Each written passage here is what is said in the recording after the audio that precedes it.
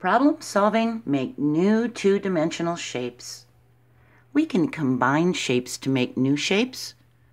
Bob wants to combine shapes to make a rectangle, and he has a square and two triangles. How can Bob make a rectangle? So we think, what do we need to find? Well, we need to find how Bob can make a rectangle. And what information do we need to use?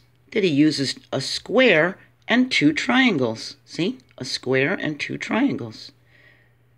How will we use the information? Well, we can act out the problem with shapes. We have a square and two triangles. We can put them together and make a rectangle. See? A square and two triangles will make a rectangle. Two triangles make a square. See? How can we make a big square? By using four small squares. We combine two squares to make a rectangle, just like that. And we make another rectangle, and we put them together. See? We have four squares, or you could look at it as two rectangles, but they make a bigger square. How can we use triangles to make a rectangle? Well, if you remember back here, two triangles make a square. We can do it two times. We can make a square, then we can make another square and put them together and make a rectangle. See? Not the prettiest rectangle. There we go. That's a little bit better, right? Okay.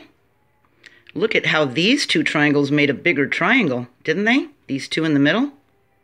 But if we put all four triangles together, we can make a rectangle. How can we use a triangle and a trapezoid to make a bigger triangle? All we have to do is put the triangle on top of the trapezoid. Look at that. And it makes a bigger triangle. How can we make this shape? I thought this looked like a baby bassinet, doesn't it? Can you see the shapes that are in this shape? What if we drew a line along here? Do you see the rectangle? We could make the rectangle with two squares. And we can use part of a circle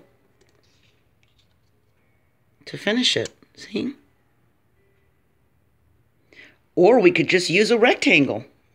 We could use a rectangle and just put this right here, couldn't we? That would make that shape. How can we make this shape right here? Well, it's got the corners down here, so we know the squares can go on the bottom to make a rectangle. And the top part looks like a semicircle, doesn't it? We can make a semicircle with the parts of a circle.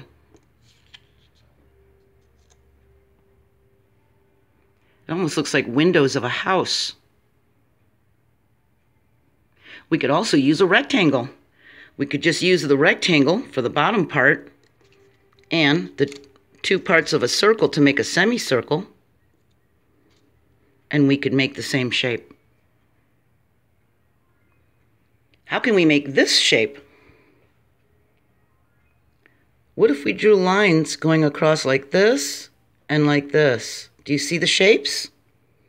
We have a semicircle on top, then we have a rectangle, then we have a semicircle on the bottom.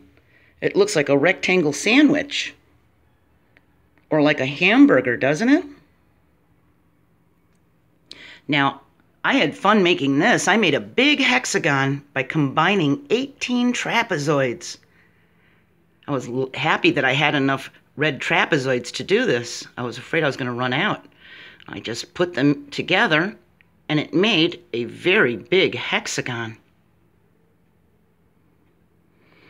Then I took 7 hexagons and 12 triangles and made a big hexagon. This looks like a flower, doesn't it? I put the triangles together, see?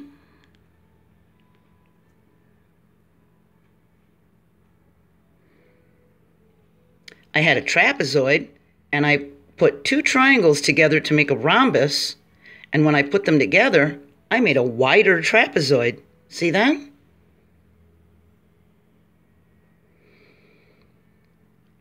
I can take two triangles and put them together and make a rhombus. When I turn it sideways, it looks like a diamond, doesn't it? Doesn't it look like a diamond shape? So we can make new two-dimensional shapes from other shapes. Here's 9 squares that made a big square. Here's a lot of rhombuses that I put together to make a very long parallelogram. Our next lesson is find shapes in shapes. That's lesson 12.6.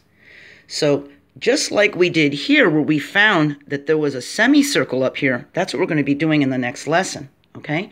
And this is all leading us towards 12.8 where we're going to begin learning about fractions. That's coming soon. So you can make your own shapes, and you could buy some shapes from the internet. I use the Learning Resources brand. You can get them on Amazon or on the internet, or you can even buy them from Learning Resources. And you can get them magnetic or not magnetic. And you can get some poster board and make your own, like I said, or construction paper. Okay? So have a great day, and I'll see you next time. Bye.